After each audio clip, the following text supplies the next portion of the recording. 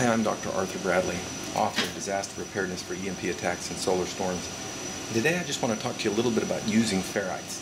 Now there are many different kind of ferrites that you can buy. This case, for example, contains some of these clip-on ferrites that just basically open up and clip around a cable.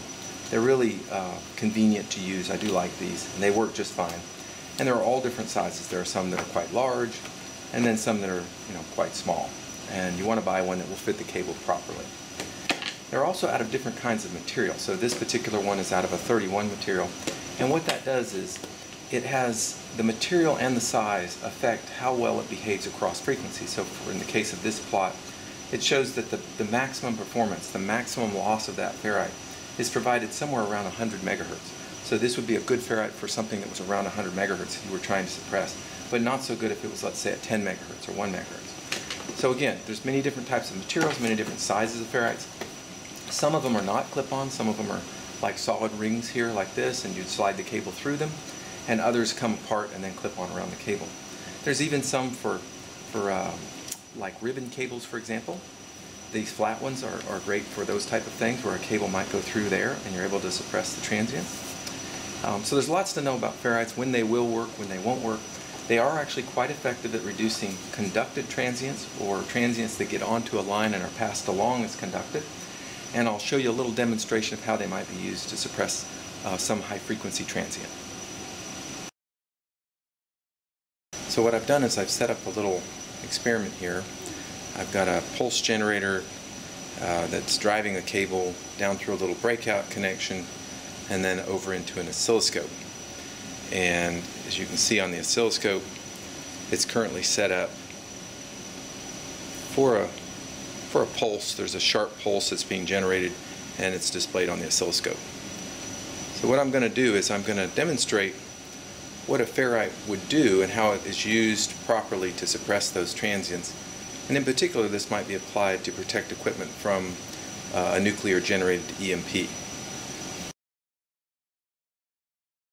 So to start with, let's just record what our baseline measurement is. So we've got the pulse turned on, just a straight wire with no ferrite in the breakout connection there, and we see a pulse that looks something like that, and it's set for 200 millivolt per division. I count almost five divisions, so it's roughly 1 volt peak, and this is into a 50 ohm load. So what I'll do next is I'll clip a single ferrite onto the breakout connection to show you what that might do.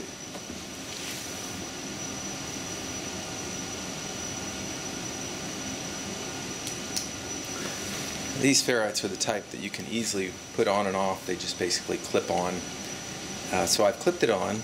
Let's see what it did to the signal level. Now I dropped it low enough that it lost its trigger. So let me move the trigger level down here. And you can see now, while the pulse is still there, it's dropped now to about 2.5 divisions, which is about 500 millivolts into a 50 ohm load. So it cut it in half.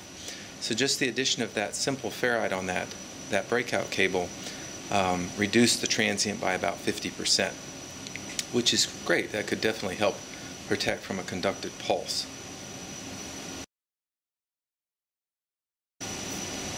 Alright, so I returned to the original configuration, just a straight cable, no ferrite, and we've got the 1 volt peak pulse or so on the display.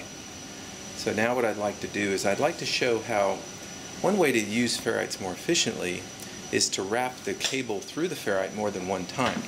So I have a case here where I've wrapped it through the ferrite twice. I've gone through once and then looped it back around, and in theory that should improve the suppression that it provides. So I'll just disconnect this one.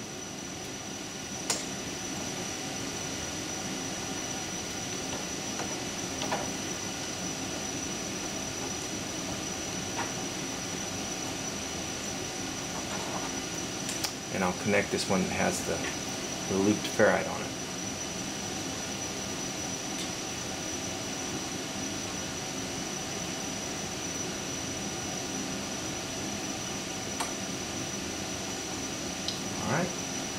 So it's connected now. And then we'll go up and see what the signal looks like. Again, it's dropped enough that it's lost its trigger, so I have to move down. And what you see is that what used to be 1 volt peak is now on the order of about 200 millivolts. So with one ferrite, we found that it dropped to about 500 millivolts. And by just looping the cable through it a second time, we were able to drop from 500 down to about 200. And indeed, you can repeat this based on the size of the ferrite. You can put 2, 3, 4, 5, whatever number of loops through it, and continue to reduce that transient that's seen. So that's an effective way to use your ferrites and get the most bang for your buck. Now, I will say that we could have also put additional ferrites. We could have put both ferrites on the cable, for example. But it's actually, you don't get as much benefit from multiple ferrites as you do from the looping. 2 ferrites doesn't do quite as well as a ferrite looped twice. So again, hopefully this shows sort of the general technique of using ferrites and how it's used to suppress transient pulses. Now, I will point out one thing, is that ferrites have very specific frequency ranges in which they work. And so you want to make sure that you select ferrites that are, in the case of an EMP, are very broadband, because an EMP is a very broadband spectral event.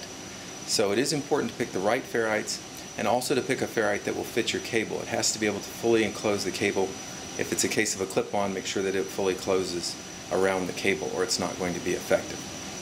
All right, I hope this was helpful and maybe help you understand how to use ferrites to suppress EMP transients.